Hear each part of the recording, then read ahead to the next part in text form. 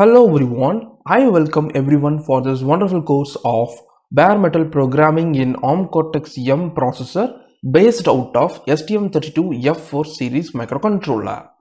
And in this video, we are just going to discuss in detail about the curriculum of this course, what we are going to learn throughout this course. Let's get started. So let me just explain you what and for whom this course is meant for.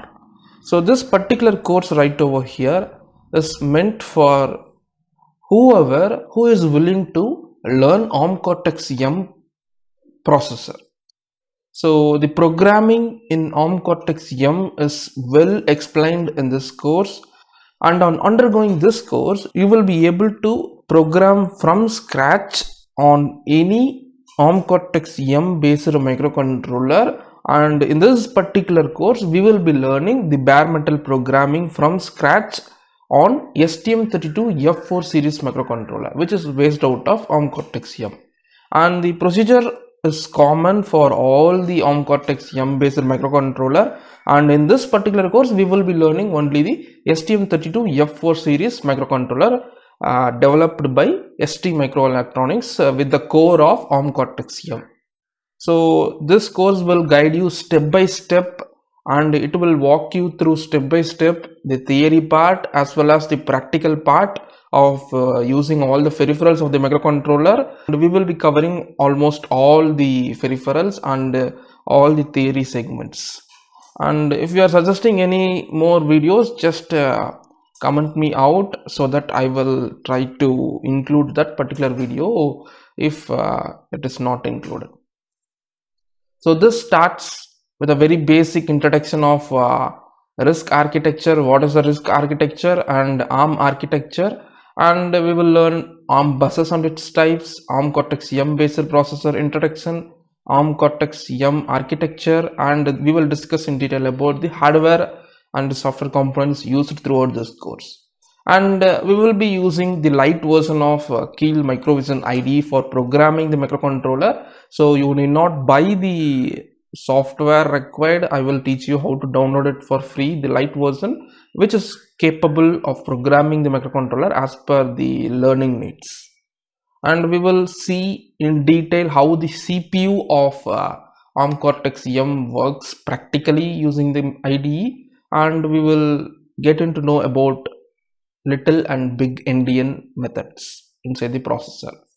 And we will touch up through some of the basic concepts such as pointers in C language, and we will try to implement simple LED blink exercise with the help of pointers in C in Arm Cortex M, that is STM32F4 series microcontroller.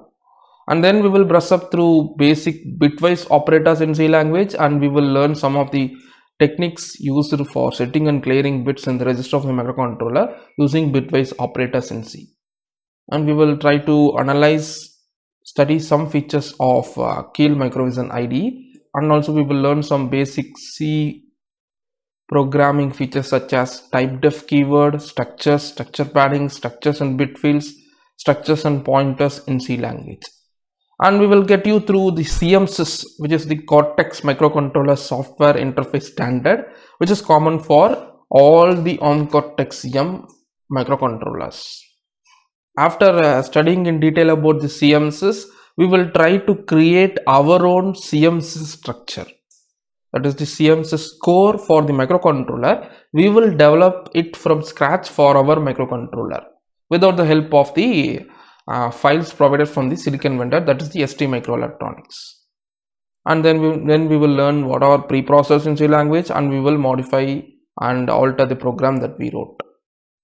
And once we got the thorough knowledge of CMSIS structure of Arm Cortex M, we will try to utilize the CMSIS files provided from the ST Microelectronics, so that you will be capable of using any CMSIS file provided from any silicon vendor such as Texas Instruments, ST Microelectronics, NXP Semiconductors, etc.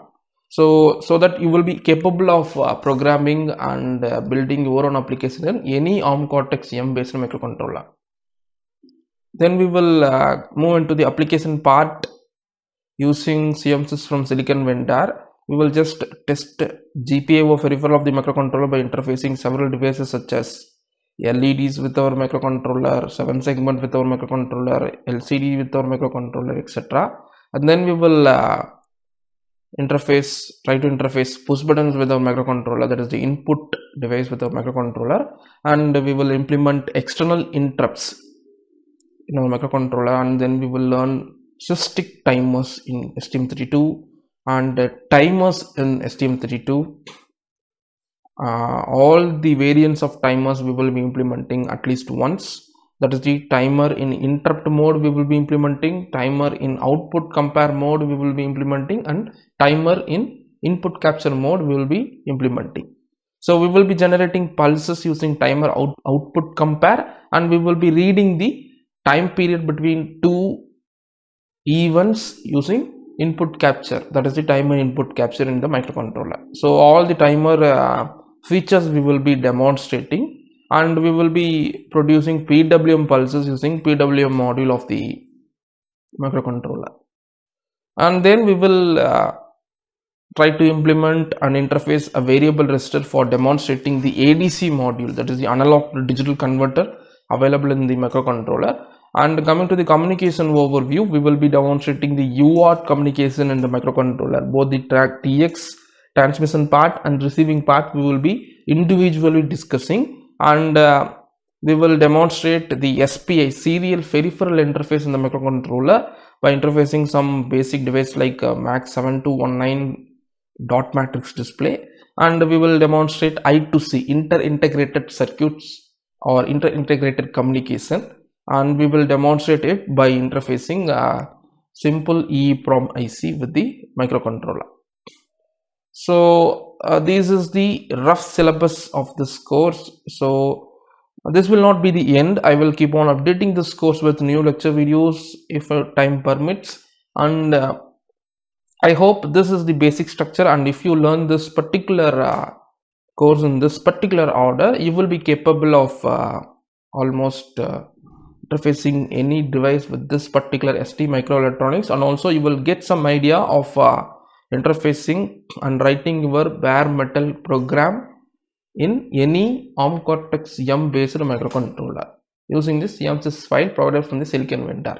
So I will teach you how to utilize the CMSIS file provided by the silicon vendor, so that you will be capable of using CMSIS file from any silicon vendor such as Texas Instrument, NXP Semiconductors, etc. I hope you got to know what are all the things that you are going to learn throughout this course. See you in the next video. Enjoy learning.